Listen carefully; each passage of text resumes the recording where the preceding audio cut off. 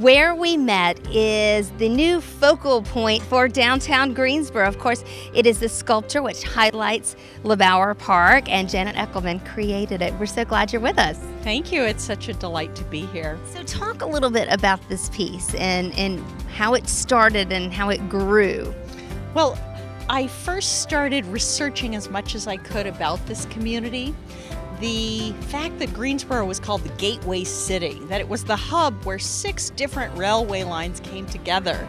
And I started looking at the textile history because of the Armfield Foundation and its grounding in the textile mills. And I started just making dots along these railroad lines where there was a textile mill historically. And I just started connecting the dots, and suddenly there was this form. And that's what you see here today. So in the center is Greensboro at the hub, the Gateway City. And the colors began to develop around this idea that people were coming from so many different parts of the world, parts of the country, different walks of life, different cultures were coming with them, people from different races coming together, and that this city is not different histories, it's one interwoven history of all these people who were needed to make this community. And in the sculpture, they are all knotted together. And when the wind blows, it all moves as one. When you are working on it, you're so close to it. Do you see it like this as you're working on it, or is this really the first time you see it as a whole? I have to admit, this is so much more exciting than what it's like when I'm working in the studio. I know every element of the form, but this is just, together with the sky and the wind and the sunlight streaming through, it's always changing.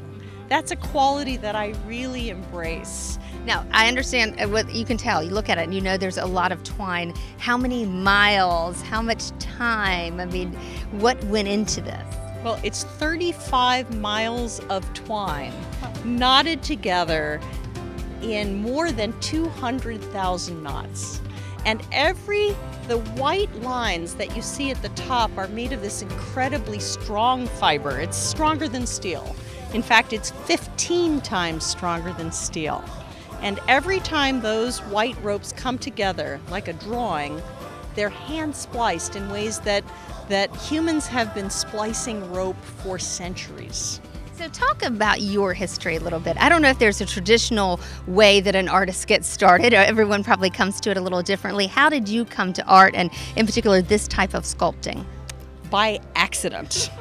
Everything in my life pretty much has sort of unfolded in ways I never expected. I was a painter.